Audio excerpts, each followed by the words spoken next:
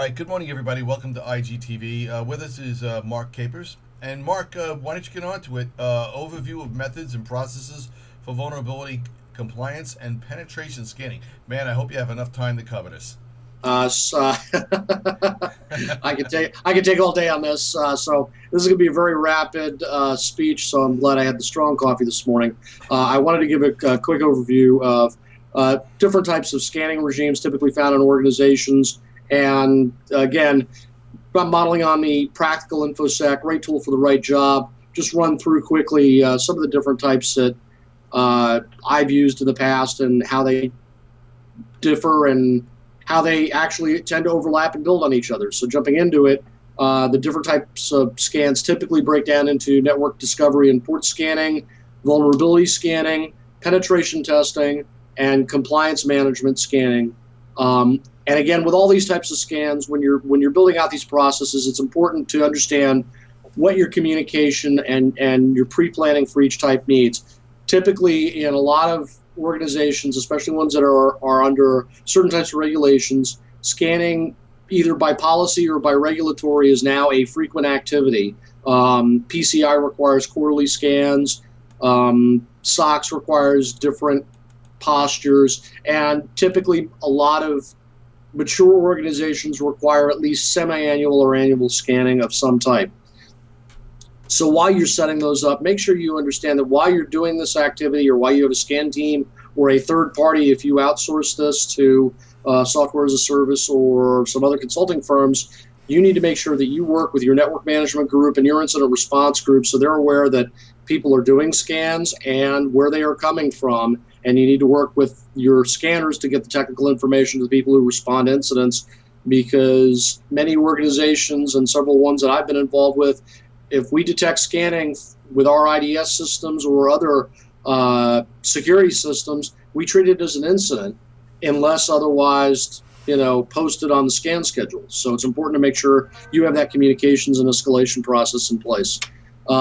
Quickly talking about the network scans. In a lot of smaller or medium companies, it's easy to lose sight of what's on your network.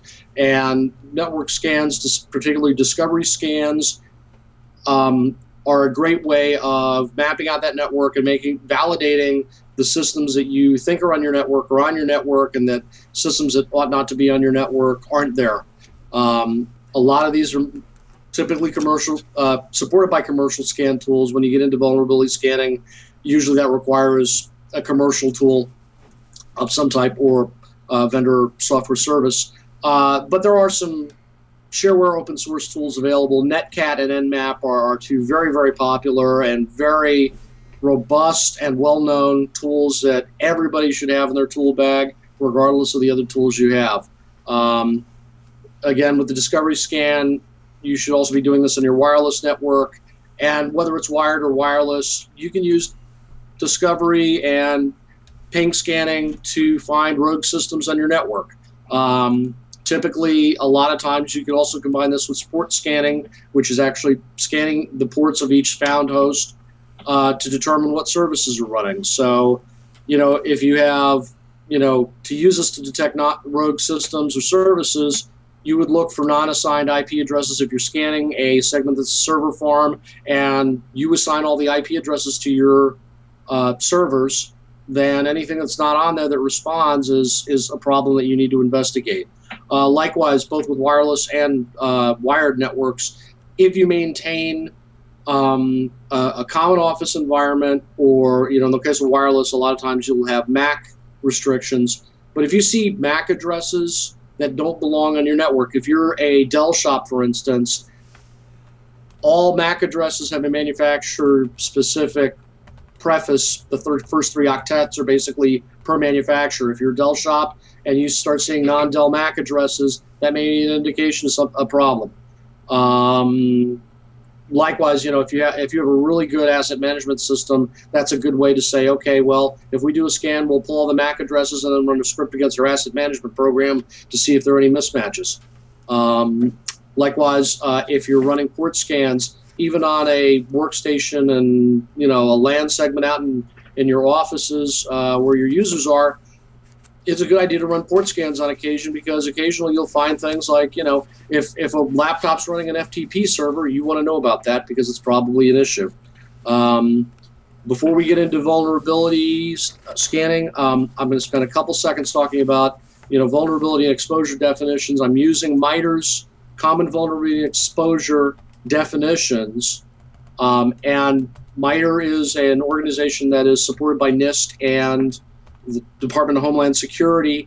They have a common nomenclature for vulnerabilities. So regardless of what vulnerability scanning tool you're using, typically it translates to the vulnerabilities found in either the NIST database or the CVE database, and they're great resources for you to use to determine what, if you have an infected system or you're worried about a vulnerability. It's a great way to get the skinny on what it really means to your system and how it manifests itself on different types of hosts. So basically, vulnerability is a mistake in the software, a issue that allows a hacker to gain access to a system or a network. It's basically, the threshold is if it allows an attacker to violate a reasonable security policy for a system. Typically, allows attacker to execute as another user, allows attacker access to data that violates the ACL of the machine, allows an attacker to pose as another entity, or even allows denial of service. I'll put up a CVE link after the chat, and you can go look up the terminology yourself. I highly recommend it. Moving through into vulnerability scanning, vulnerability scanning is basically the workhorse of the scanning world. Most of the stuff that we all do with network assessments, with scanning and compliance and penetration, vulnerability is really where a lot of the meat is. And that basically, it's a commercial tool typically, or software as a service, or a lot of smaller, medium firms will outsource that to another vendor to do. Typically, the vulnerability scanner is used to validate system, or determine a system's vulnerability either through bad patching or known vulnerabilities. Again, going back to the MITRE database, if there is a known vulnerability, typically the vulnerability scanner will have a library to look at different things on a system and determine if it's vulnerable. It works kind of analogous to virus software or intrusion detection software. Typically, it should be, vulnerability scanning is a great kind of Swiss Army knife in the security world. You need to be able to use it, and I always recommend that security people, especially incident response people, have access to a vulnerability scanning for their work, because after you clean up after an incident, one of the things you want to do to make sure that your remediation took effect correctly is you go back and you rescan for the vulnerabilities or for the hack, and make sure that you can access that system with a vulnerability scanner, and that ensures that whatever fix you put in place works. Typically, it's sold as either hardware, software, combination, appliance, software as a service. Some popular ones, Nessus, Qualys, EI's Retina, IBM Prevention Suite. Basically, IBM bought out ISS from years ago, and that's under the Prevention name now.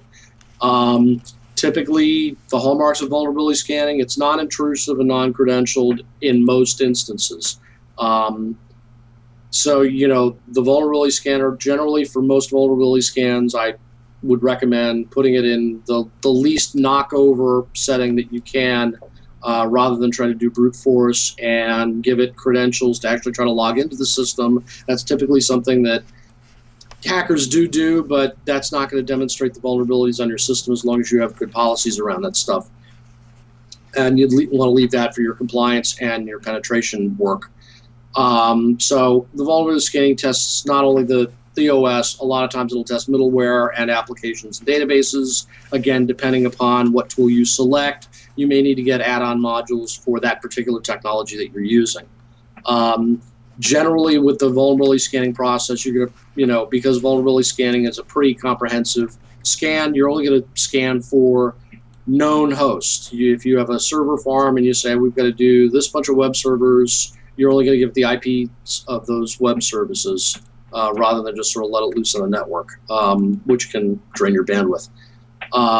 After you do the vulnerability scan, that will give you some good insight into how your patch management process is working or not working.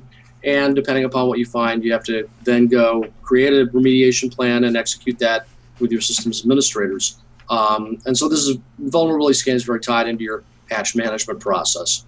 Kind of moving to the next level, penetration testing.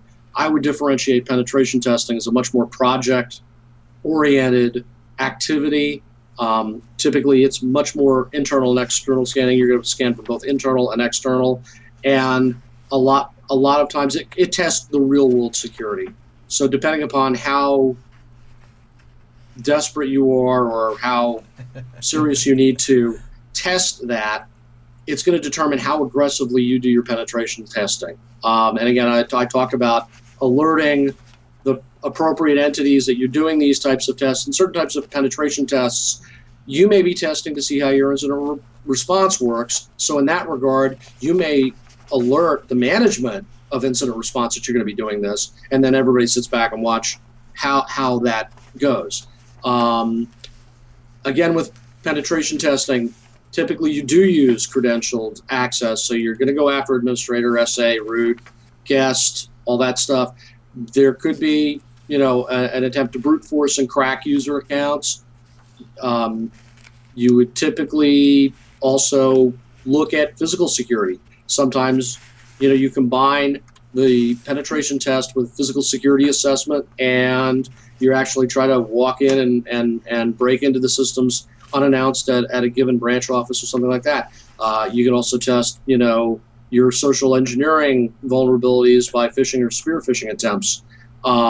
Walking through the penetration testing process, typically you've got several phases involved, and this is walking through kind of the different grades of scanning, starting out with reconnaissance. Sometimes actually you tell your penetration testers, all right, assume you know nothing about the organization, go out, find out whatever's publicly available, and then exploit that. And other times you might have a B team that says, okay, you've got the inside skinny, go after everything that you know that's there, internal or external. Use the internal knowledge to test from external.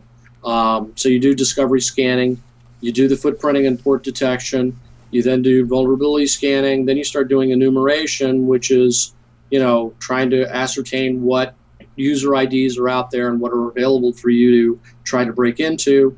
After you do those two things, you start doing some vulnerability mapping and exploitation. The vulnerabilities that you find, then you need to take a second cycle and say, okay, well, we found these vulnerabilities. Let's see if we can actually go exploit them and gain access. And again, this is where you need to do some good project management, project planning ahead of time to say, what are our limits with doing this? A lot of vulnerability scanning engagements that I've been involved with, sometimes you're asked to put physical evidence on the machine, either by a text file to say, read me, hey, we were here, we got in, or something else. And other times, you don't want to exploit things too badly because that requires then a proper remediation. And in some cases, proper remediation means if you put a Trojan on it to break the system, you then have to wipe that system to ensure that it's gone. And that creates a rather lengthy and expensive recovery process just for a test.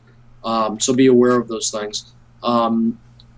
Again, physical and wireless perimeter access are often engaged in this. If you sometimes you drive around. I've done a lot of factory plants where you try to find rogue wireless access points, and you see how tough it is to walk onto the factory floor or walk onto the facilities without being challenged. And again, that gets into the phishing penetration testing as well. And then after all that, you've got to do the results analysis and reporting. And a lot of times you're on the hook to help manage the remediation of all this stuff. So as you find things that are broken, you kind of got to help them fix it. And all that kind of ties back into the last thing I'll talk about is compliance management and scanning. Compliance regime is something that we're all very, very involved with. And for those of us who work in organizations that have regulatory requirements, whether it's PCI, SOX, FDA, et cetera, we spend a lot of our life trying to comply with those regulations, and the organization has to come up with a posture to comply with them. And scanning is typically a very big part of that, because that is how you demonstrate your compliance. So it's used to demonstrate, vulnerability scanning especially is used to demonstrate compliance with policy. Now, I can't do it alone. Typically, you need policy compliance tools that actually test how your policies are implemented out of box. Vulnerability scans will not tell you how good your password, if you're setting a box password length to 16 characters, vulnerability scan won't tell you that. However, a compliance tool will. Vulnerability scan will tell you is if you have a guest that doesn't require a password. So again, that's sort of a marriage between your patch management process, your compliance management, and scanning. And a lot of times compliance scanning is done at a given frequency, quarterly, semi-annually, and it typically targets a specific set of technologies and a set of compliance postures. I'll have more on this stuff. I've got some lists of network scanning tools and some of their ratings from Insecure, SANS, and NIST. I've got some white papers on vulnerability scanning and how to create a patch management and vulnerability scanning program from NIST, as well as I will include links to the Common Vulnerabilities database at MITRE and the NIST National Vulnerability database, as well as the PCI Standards Library.